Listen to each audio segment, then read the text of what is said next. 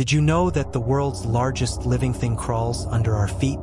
This discovery was made in the late 1990s, when a group of scientists began investigating a mass die-off of trees in Oregon. Initially, they suspected a root rot disease, but when they dug deeper, they discovered it was actually a fungal infection. What puzzled them was that the infection was affecting trees over a vast area, and the fungus appeared to be identical throughout. To find out more, they conducted DNA testing, which revealed that it was one single fungus covering an area of 3.4 square miles of forest, equivalent to about 1,600 football fields.